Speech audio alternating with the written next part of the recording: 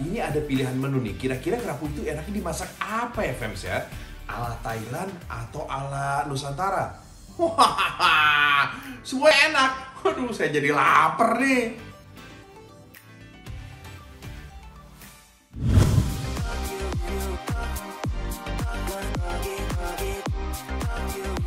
Kerapu asam manis, wah udah biasa banget Fems.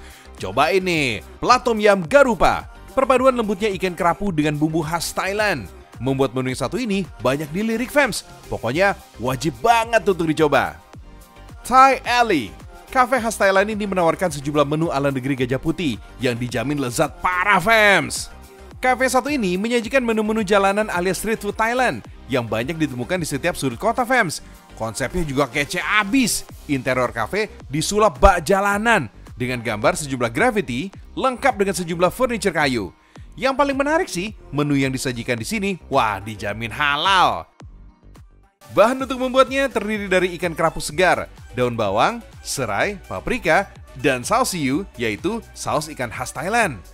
Mulai dengan mengukus ikan kerapu selama 8 menit. Lanjut, mix bumbu, siapkan daun bawang, irisan jahe, paprika, kemudian aduk jadi rata. Tata deh di atas kerapu. Panaskan minyak dalam wajan hingga maksimal. Kemudian siram di atas ikan kerapu. Sementara saus siu dimasak hingga mendidih. Kemudian siram deh dan beri daun seledri.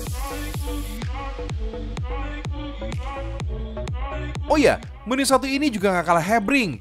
Tom Yam Gong Mapraon. Olahan udang yang disajikan dengan daging kelapa muda, air kelapa, dan dihidangkan langsung di dalam batok kelapa Fems.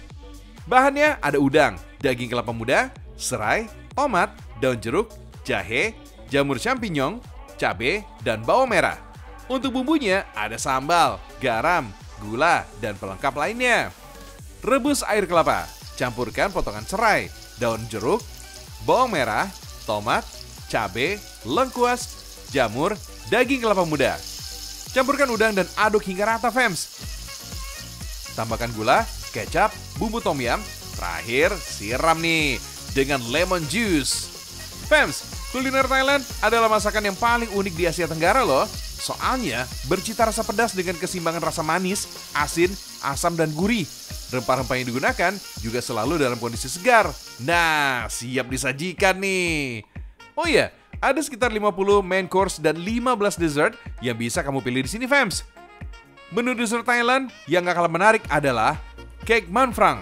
Olahan ubi ungu dengan tekstur yang sangat kenyal. Menu yang satu ini cocok banget nih dijadiin hidangan pembuka. Ada juga nih saku nina men prau.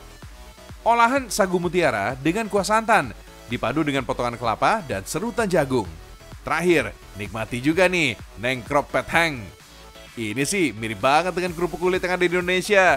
Bedanya, olahan yang satu ini dipadu dengan kuah tom yum kering. Menikmati serba menu Thailand ini emang bikin meremelek Fems. Gak cukup satu suap, bawaannya pengen nambah lagi dan lagi. Oh ya, kalian bisa nyobain semua menu ini di kawasan Kebayoran Baru, Jakarta Selatan. Enjoy your meal!